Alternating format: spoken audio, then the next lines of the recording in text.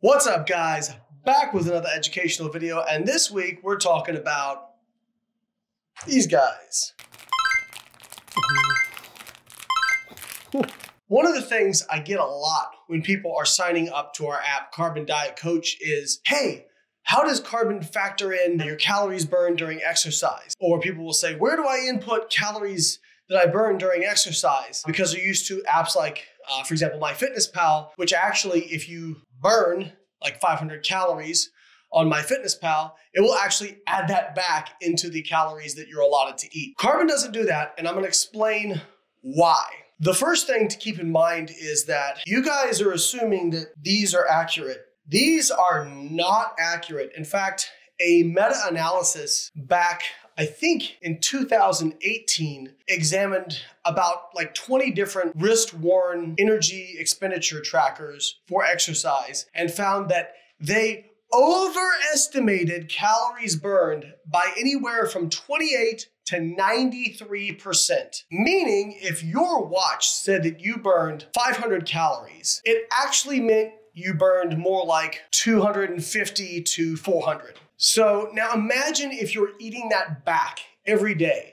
That could slow or even straight up stop your progress if the goal is fat loss. So people ask me all the time, what about the ones that have like the chest strap or whatever? It doesn't matter. They all use the same technology. It's all algorithms mostly based off of your heart rate. What I want to emphasize is I'm not saying that these devices are completely useless. For example, even though they aren't accurate, what is likely is within the same individual that the relative amount of calories expended from day to day, there's probably a relative degree of precision. So what I mean is that if your watch says that you burn 1,000 calories during a workout, and like for me, for example, during a 2-hour workout, my watch will say that I burn about 1,000 calories. Now, whether or not that's accurate, probably not. But I do know that, if, for example, if I have a day where it says I burn, 1,200 versus I usually burn 1,000 based on my watch metrics, I may not know exactly how many I burned, but I can be relatively confident that I probably burned more on the day it said 1,200.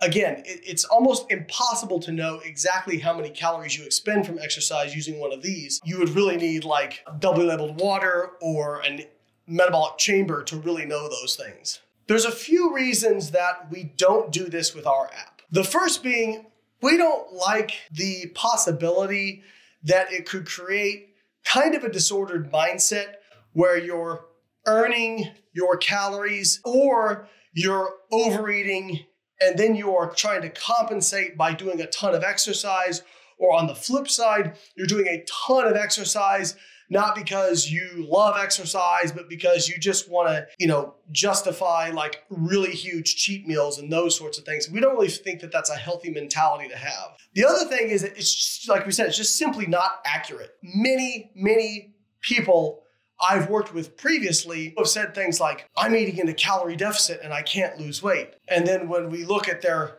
calorie deficit, part of that calorie deficit assumes that the number reading that they're getting from this watch is somehow accurate. They say, well, my treadmill or my elliptical or my watch says that I burned, 1,000 calories. What do you think is more likely? That you are defying the laws of physics, or that your watch that's simply measuring your heart rate might be making an inaccurate assumption of how many calories you burn? Because I'm going to think it's probably the latter. The other thing is, in terms of trying to determine your total daily energy expenditure, which is the most important point for Carbon, or frankly, any coach who wants to make adjustments to your calories to help you reach your goal, finding your total daily energy expenditure in terms of the average total daily energy expenditure is what's really critical, because your total daily energy expenditure is going to be the amount of calories that you maintain your body weight on, because your maintenance calories are equal to your TDEE. How do you find your TDEE? The best way, the most practical way, and probably the most accurate way is to weigh yourself daily, take the average of that, and then look at that versus your daily average calorie consumption. So for example, if you go a few weeks and you're basically maintaining your body weight, then that is your maintenance calories. That is your TDEE. If you're maintaining your body weight and you're eating 3,200 calories, that's your TDEE. I don't care what any tracker says. that is your maintenance calories. Let's say you're interested in your TDEE and you also are trying to lose fat. We can make certain assumptions based on the amount of weight you gain or lose in terms of what the caloric content or the energy content of that weight is, based on research studies examining the composition of weight gain and weight loss during overfeeding and underfeeding. And that's what Carbon does. So basically, the app is looking at how many calories did this person consume, how much weight did they gain or lose, and what is the gap between those two. So for example, while it's not completely accurate, the whole, a pound of fat contains 3,500 calories, not completely accurate, but it's somewhat close. If somebody lost a pound during a week, it's likely that they're around a 3,500 calorie deficit during that week. If they are eating at, say, 2,000 calories, their maintenance calories may be somewhere around 2,500 calories. I'm not saying a pound of fat is exactly 3,500 calories, or a pound of weight is exactly 3,500 calories. It depends on the composition of the weight lost. It depends on your starting body fat. It depends on quite a few things. I'm just giving a general kind of example. The more times you weigh in and the more times you input your calories, especially with regards to Carbon app, the more accurate that measure is going to become. Now, I've been using Carbon Diet Coach for like over 2 years now, and I know pretty much based on my level of training and my lifestyle, based on the current lifestyle I have, that I maintain my weight at right about 3,400 calories, somewhere between 3,400 and 3,450 calories per day. And so that's easy for me. If I want to modify, I want to lose fat, the app just knows, okay, we need this much calorie deficit if the rate of weight loss we are targeting is X.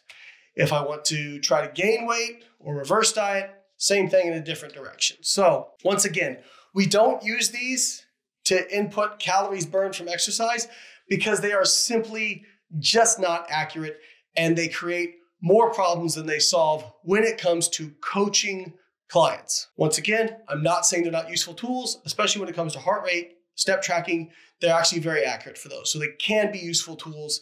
Just don't necessarily believe what it's telling you in terms of calories burned. All right, guys, hope the video was helpful. If you have any questions, leave them in the comments. Also, if you're interested in our nutrition coaching app, Carbon Diet Coach, which can help you with fat loss, maintenance, reverse dieting, or gaining muscle, click the link in the description. It's a fabulous app. We have tens of thousands of users, 4.7 stars in the App Store. People are loving it. Make sure you click download and subscribe. It's $10 a month. It's like 20 times less than you'd pay for a reputable nutrition coach. So if you can't afford nutrition coaching, or you feel like you only need a little bit of guidance, but don't need the full-fledged one-on-one nutrition coaching, absolutely fabulous option. I use it myself. Holly uses it herself. We use it to coach us. That's how good it is. All right, guys, catch you next week.